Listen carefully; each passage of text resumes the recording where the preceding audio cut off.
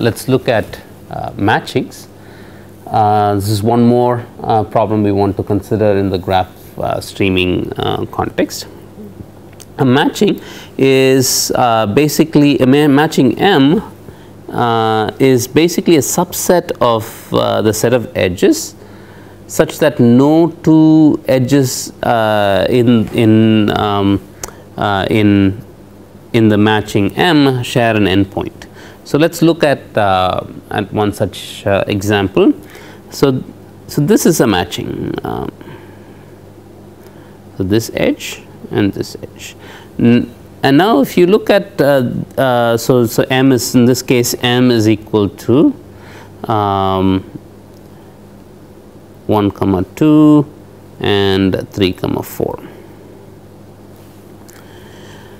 If you think about it, why is this a matching? Well, it's a subset of the edges, and if you look at these two edges, they do not share an endpoint. The first edge has endpoints 1 and 2, the second edge has endpoints 3 and 4, and they don't share an endpoint, and so it's a matching. Let's look at another example, this one. This is another matching, but if you were to try and add one more edge, then it's no longer a matching. So this is not a matching. Okay, and typically we are interested in either maximum cardinality of the matching. So you want matchings that are of large cardinality, or in the weighted setting, maximum weight matching. So for example, this is a matching, but this is a matching of just one edge, and once you've included that edge, you cannot add any other edge. So this is not a maximum cardinality matching. So for this graph, the real maximum cardinality matching would be the following. So here you include, we already saw this, 1, 2 and then 3, 4. Okay, but let's look at an example of maximum weight matching. So for example, let's say that this is 3, 4, 5 and 2. Let's make that a little bit interesting. Let's make that 1. So now what is the maximum weight matching here? If we include 3 and 1, we only get a maximum weight of 4. If we include the edge 2, 3, then also we get a maximum weight of 4. So really the maximum weight edge, the maximum weight matching is just that one edge 1 to 3, and that will give us a maximum weight of 5. Okay, so let's see how we can compute the maximum cardinality matching first. So first we're going to focus on maximum cardinality matching. So it's the unweighted setting, and we have to do this in the streaming model. So as usual, we start with the matching being the empty set, and then we ask, okay, how do we compute the maximum cardinality matching? Now we look at edges one at a time, and for each edge we first we check whether including the edge E into the current matching retains the fact that retains the matching. Okay, the matching property. What is the matching property? No two edges in the matching should share an endpoint. If that property is violated, then you discard the set E, the edge E. Okay. On the other hand, if by including E you get a new matching, then you simply add that edge to the matching. So M, you simply assign M to M union this edge E. So, this is a very simple greedy algorithm, and this gives us a good matching, but it is not the true maximum cardinality matching. It is only an approximation, and a simple let us look at a simple graph where this algorithm will fail to create to give you the actual maximum cardinality matching. So, let us say the graph is of this form. You first get the edge 2, 3, then you get the edge 1, 2, and then you get the edge 3, 4. Let us say you get the edges in this sequence, then your m after the first iteration will be the edge 2, 3, and then anytime when you try to add the edge 1, 2, it will violate the matching condition because they share that the vertex 2. So, this edge 1, 2 will not be added. Then when we get the edge 3, 4, again we will discard that edge as well, because again it is a shared vertex. And so, the algorithm will output a matching with just one edge. But simply looking at this graph, it is easy to see that the maximum cardinality matching is actually these two edges 1, 2 and 3, 4. So, you get two edges in the matching. So, this is which means that we only could get half the number of edges, and as it turns out, this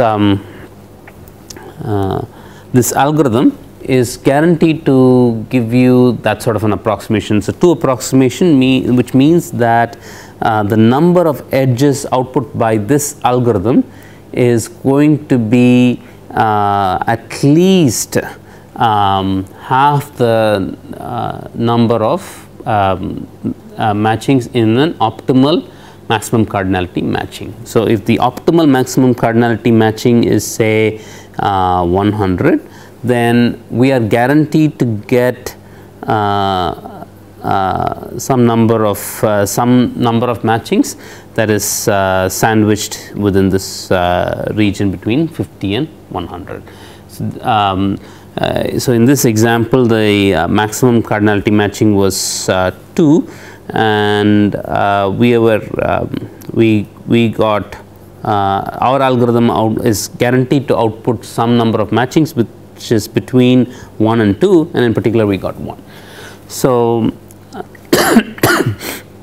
this is the maximum cardinality matching, and now let us move on to weighted case. So, here now we are looking at a weighted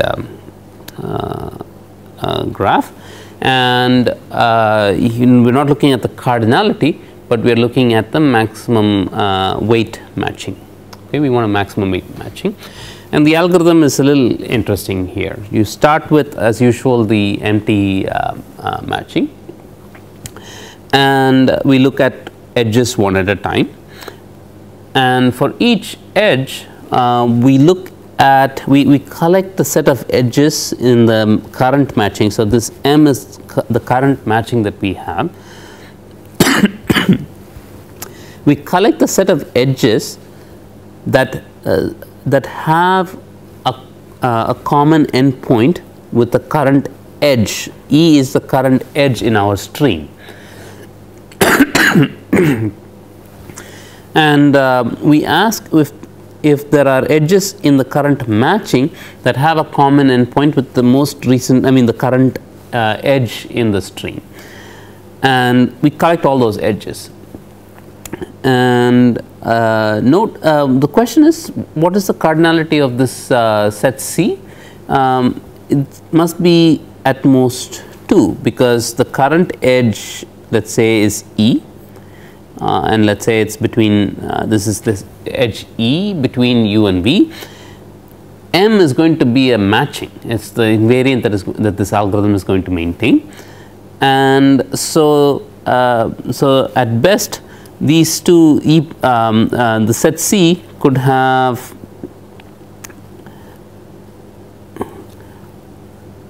one edge incident at U and another edge incident at V. So the set C could have a cardinality of at most 2. Okay, and you look at that set C, and the weight, the W of C is basically the sum of the weights of those edges. So let's say this is 2 and this is 3, then W of C will be 5. Okay, we ask whether the new edge E, the current edge E from the stream, is good enough for us to include in the matching, because if we were to include E, then we would have to throw away these two edges. So before we include E, we want to make sure that it's worthy of being included. Because that will mean that the other two edges have to be thrown out, right? So to do that, what we are doing is, well, your intuition might say that you just simply do that if this condition holds. If W of E is greater than W of the edges in the set C, then E is good enough. Okay, but as it turns out, that has a small problem. We'll look at that. So instead, what we are going to do is we are going to not just look for this condition.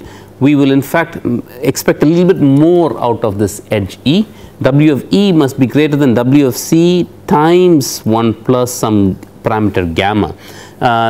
This is basically rewritten in this form over here. Okay, so if this edge E is good enough in this, according to this, in other words, if it obeys this inequality, then what we do is we throw away C. So we remove C from the matching and we include E into the matching, only if it is good enough. Okay, and we do this for every edge in the stream, and we finally return the matching M. And there's a little bit of analysis. If you with that analysis, you can show, and then for the right choice of the parameter gamma, you can show that this algorithm will actually be a 5.828 approximation. So now let's actually look at, let's revisit this this condition. Okay. Why did we even have to add this 1 plus gamma? Why not just include an edge whenever it is better than the current competing set of edges, the set C? Let's think about it a little bit. Let's play with an example.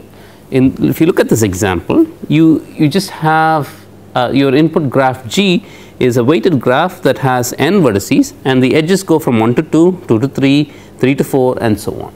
And the weights are 1 plus epsilon, 1 plus epsilon, 1 plus 2 epsilon, and so on. So in general, if you have a vertex I and I plus 1, the edge between them has weight 1 plus I epsilon. Okay. Now let's suppose we use this condition. W of E is, if it is greater than W of C, then let's say that's all we have. Okay. So, and let's say this, we get the edges in this sequence. First we get this edge, second we get, second we get this edge, and so on. Okay. So what will happen is the following. We will first include this edge, so in the matching. Okay. And then when edge 2, 3 comes, we will throw away this edge and we will then include this edge.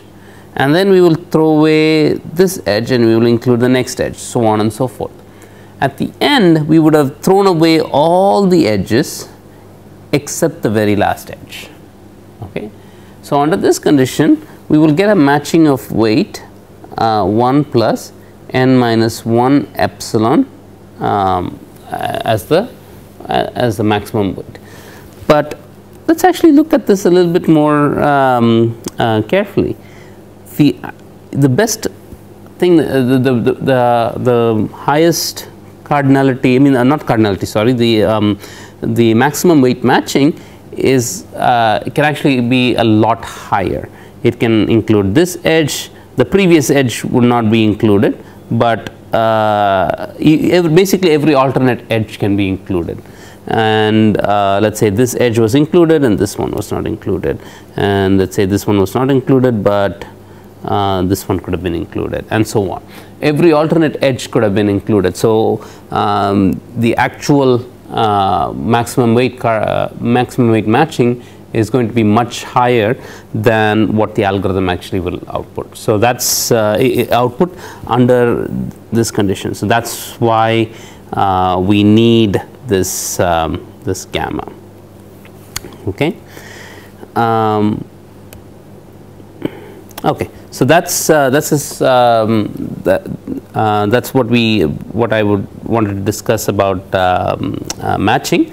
We have one last notion that we want to compute using in the streaming model, and we'll do this is basically random walks. And of course we've studied random walks quite a bit in this course, and you may recall that the random walks are actually useful to compute something called the page rank, which measures the importance of vertices in a graph.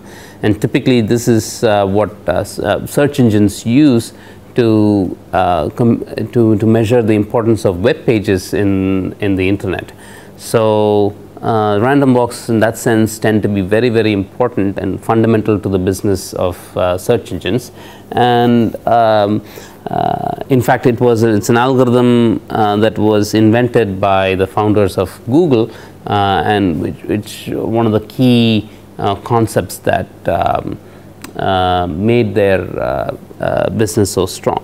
So it's a very important notion of random walk, the random walks notion. And the question now is, I mean, if you have the entire graph, it's easy to compute a random walk. But if all you get is the graph in this sort of a stream, you get one edge at a time in some arbitrary order, then things become a little bit tricky. So how do you compute the random walk? And this is actually an example where your algorithm for anything useful to be computed, one pass is not enough. You'll have to actually do multiple passes. So one pass is simply one for loop over all the edges in the graph. But can you to solve a problem like the random walks problem, one pass is not enough. You will need multiple passes. Okay. And what is a random walk? Well, you start at some vertex, say V0. Considering all of its neighbors, you choose one neighbor uniformly at random. You go to V1. From V1, you have a bunch of neighbors. You go to V2, V3, and then let's say back to V1. But just to sort of note that this was the vertex visited fourth, we are going to just sort of, for our random walks purposes, label this vertex again as V4, then we go to V5, V6, and then come back to this vertex. Now we call it V7, then V8, V9, V10, and come back and call it V11 and V12. Okay, so this is an example of a random walk. And so let's set up some basic notations. Suppose we start a random walk at a node U. Okay, the distribution, now let's say we allow that random walk to make this walk, and we'll allow it to do t steps. Okay, after doing t steps, this random walk is in some location, and if you think about it, it's actually the location is a random variable. It can be one of many nodes. So in this example that we saw, after 12 steps we reach V12. But if you were to run this random walk again, maybe it would have reached this vertex, or maybe it would have reached this vertex or this vertex, or it would have come back to V0 itself. There are a variety of possibilities, and for each of these possibilities, there's a probability associated with you know, after 12 steps, what is the you can ask what is the probability that it will be, the random walk will be at this vertex after 12 steps. What will the probability of the random walk reaching this vertex after 12 steps? That's another probability, right? And that's basically a probability distribution, and that we denote by mu t of u. It's the distribution of the random walk after t steps. Okay, and now essentially when you run a random walk for t steps, you're basically sampling from this distribution. Okay, and so now let's look at how we can find mu t of u. It's actually quite easy when you have t passes, right? In the first pass, you basically, let's say you start at u. In the first pass, you look at all the neighbors of u, and then after seeing all the neighbors, you pick one of the neighbors uniformly at random. Okay, so at the end of the first pass, you'll get the first random walk step. Seems a bit wasteful, but still, after t passes, after one pass, you can make one step in the random walk. Let's say u is nothing but the 0th element from v0. Let's say after the first pass we've gone to v1. Now in the second pass, you look at all the neighbors of v1 and simply choose one of them uniformly at random. You'll get to the second location in the random walk sequence v2, and so on. So you can do that for t steps, and you will get mu t of u. Okay, so this is pretty trivial, but that's pretty wasteful, and we want to do it better. And in particular, what we can see is we can actually sample from mu t of u using not t passes, but rather just square root of t passes. And the idea is to try and perform square root of t random walks in parallel and somehow stitch them together. So let's actually look at the algorithm. So for simplicity, to just focus on the concept rather than the details, what we're going to do is just look at a simplified version of the algorithm. It's not going to be complete, but we're going to just try and understand the concept behind this. Okay, so what we're going to do, so what we're going to do is just run this algorithm for t rounds, okay, t passes, square root of t passes rather, sorry, square root of t passes. So, but what we're going to do is for every vertex v, we're going to compute tv. What is tv? tv is a node sampled from mu square root of t of v. So, if you start at v and you run the random walk for square root of let's say square root of t steps, okay, then you will get you will basically sample something from mu t of mu subscript square root of t of v. Okay, but we will do this, importantly we'll have to do this for every vertex v. Okay, so remember we have at our disposal some O of n space. So with just constant space we can do one random walk starting at one of the vertices, but since we have O of n space, we can actually do n parallel random walks, and for each one of them we do it for square root of t passes. So we'll get, for each one of them you'll get a square root of t length random walk. Now the important thing is to somehow stitch these these random walks to create a random walk of length t. So essentially what happens is the following.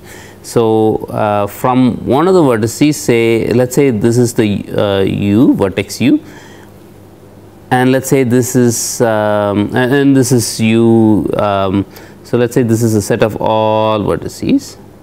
From u, you get T of u. This is basically square root of T length random walk starting from u. Similarly, we would have done this for all the edges. Okay. So, from Tu is basically again one of the vertices in the graph. So, let us say that is nothing but say V1. The thing is this, we also have computed T of V1. So, what we can do is we can take this random walk and stitch it with this random walk. We will get a random walk of length 2 times square root of T starting from u. Okay. And we can continue this. So, now T V1 maybe that is nothing but this vertex V2. Okay. So, then we can take this and stitch it with the rest, and then you will get a random walk of length 3 times square root of T. Now, if you take square root of T such, if you continue to do that, you will get square root of T such random walks, each of length T, square root of T stitched together, you will get a T length random walk. Okay. And so, just by stitching these short walks, we will be able to we will be able to compute a, we will basically be able to sample from mu T starting from u. Okay. This is a T length random walk.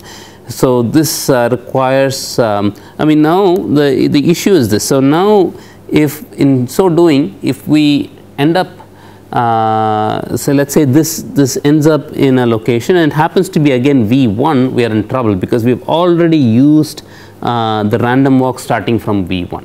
Okay. So, that's a little bit of a problem. So, that is why in this algorithm what we are doing is we are actually this line represents the stitchings that happened, but as we are trying to stitch, we should be going to distinct vertices and collecting short walks from there. If that is somehow not distinct, we will be running into some trouble because we cannot reuse the same short walk twice. So, that will be an issue which there is a little bit more work that can be done to avoid that issue. Essentially, by avoiding all of this, you will, I mean, by overcoming those challenges, what we can say is that this problem can be solved with a space of O of n plus t, requiring at most O of square root of t passes with high probability.